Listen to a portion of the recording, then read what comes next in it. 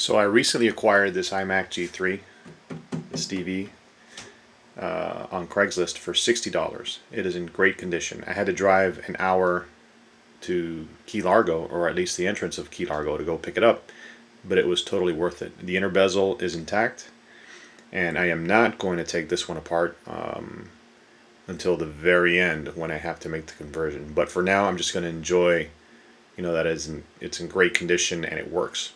So I thought, well, you know what, let me use the output VGA that these things come with in the back and see if I can hook it up, to the modded version.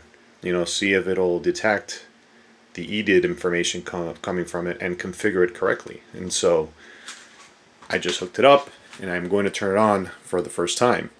So I hope this works. Okay, so let me turn this guy on first.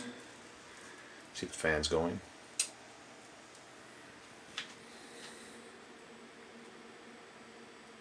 Okay, now I'm going to turn this guy on.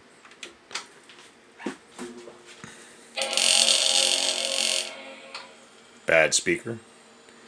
Luckily I have replacement speakers, I'll have to fix that later on when I do finally take it apart. Well, I saw the screen flashing and oh my goodness, it sees it and it configured it correctly. Oh, this is exciting. So the one on the left seems to be a bit brighter than the one on the right, but that can be tweaked. Okay, so I was reading online that I can't use it as a second desktop. It would only do screen mirroring. That's fine.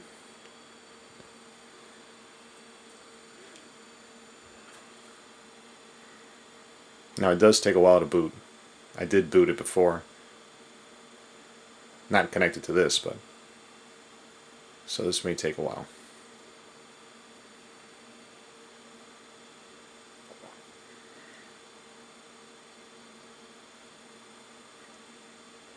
Now, in the meantime, I guess let's inspect it a little bit. Oh, wait, something's going to happen. So you can use this as a monitor once you've modified it for, a Apple product. You can hook it up to a Mac Mini or something. And there we go. This is great. The mouse is working. Got a keyboard that came with it. It's missing a couple of keys, but that's fine. Wow. Let's see about this Mac. What do we got? That's what we have.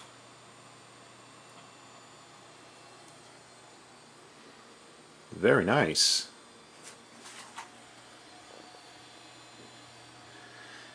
The image on the left looks a lot better, a lot cleaner than the one on the right.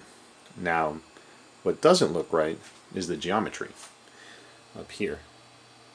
And that can be fixed. It's just a matter of tweaking the initialization code, which I'll do later on once I receive revision 2 of the J20 board.